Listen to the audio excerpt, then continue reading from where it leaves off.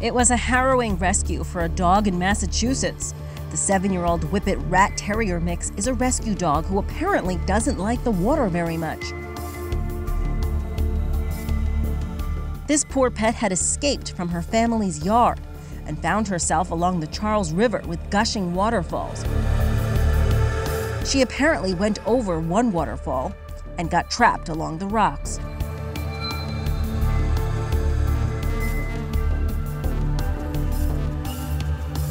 During one attempt to rescue her, she slipped downstream to another set of rocks.